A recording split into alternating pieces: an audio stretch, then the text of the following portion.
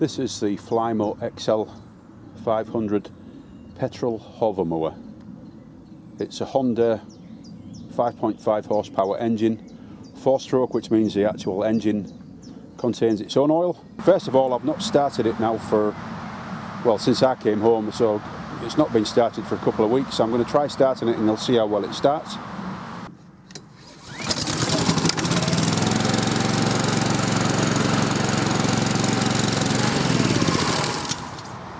Well, it doesn't come much better than that, does it? So it does start very, very easily without any problems at all.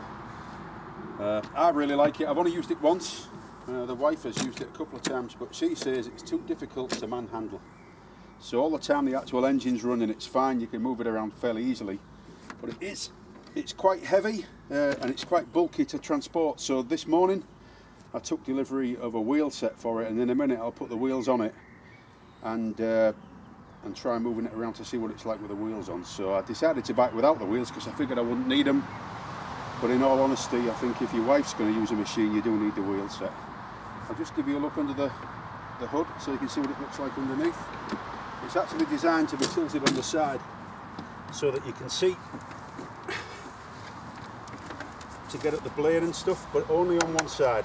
And there's a little convenient sign there that tells you which side you can tip it. The actual depth of cut, behind the blade there are two spaces, and you can either remove or replace them to give you the depth of cut.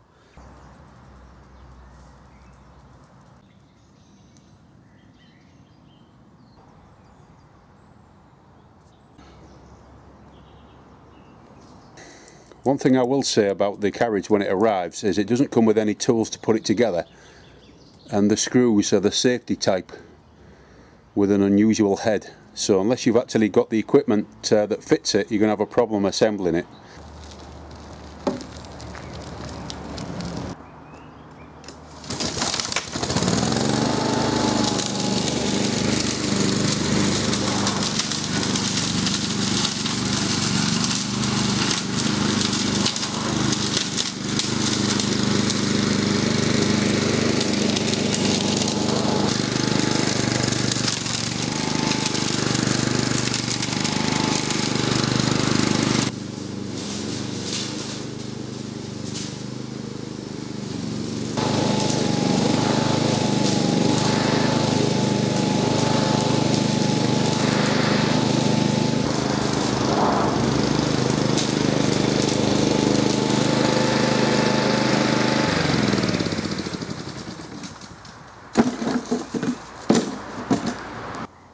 Well, yes, I'm impressed. I'm not impressed with the carriage. £94, and that's the cheapest I could find it. You would think it would lift it higher off the ground and stop the base from scraping on the floor. I'm a little bit disappointed with that.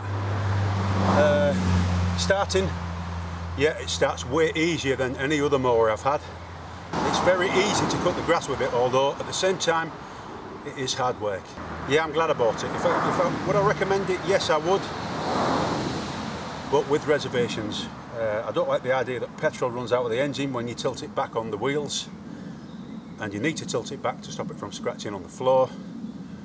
And I think the wheels are a little bit fiddly to use. They're not simple. You have to take pins out, pull out little retaining clips and that type of thing. But on the whole, it's a fine mower. I think if you were just using it to mow your lawn, it would be brilliant. And it is great on inclines as well because it's so light when the hover bit starts.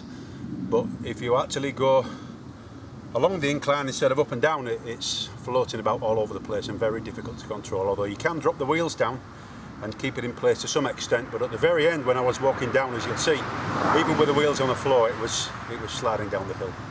So there are some problems with it, but I'm glad I bought it, and I hope you like the review. Thank you very much.